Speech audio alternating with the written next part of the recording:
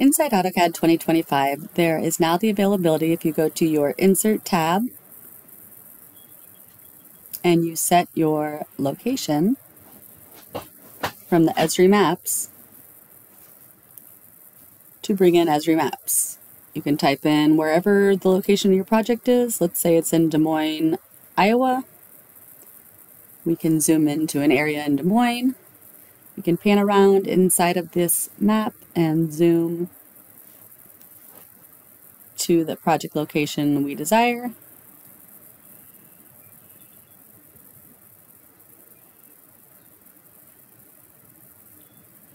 And from here, if you see a location that fits, you can click that on the left-hand side as well. Otherwise, you can right-click inside of the map and add a pin for that location.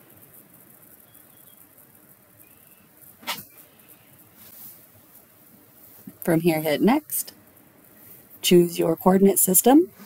I'm going to go ahead and choose Iowa South. Hit Next. And choose a location inside your drawing. And from here, you will see the ESRI map imagery.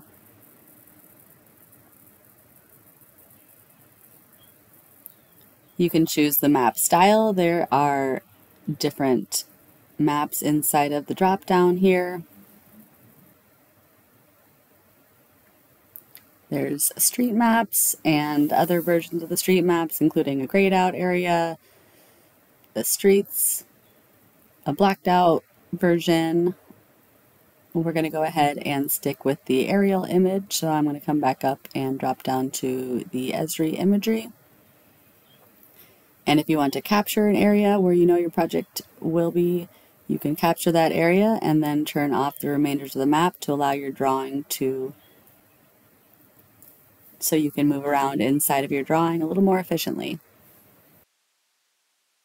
Thanks for watching. My name's Eva Helps with Seiler Design Solutions. You can reach out to me at ehelps@seiler-ds.com or the whole CAD technical team at cadtechnical@seiler-inst.com.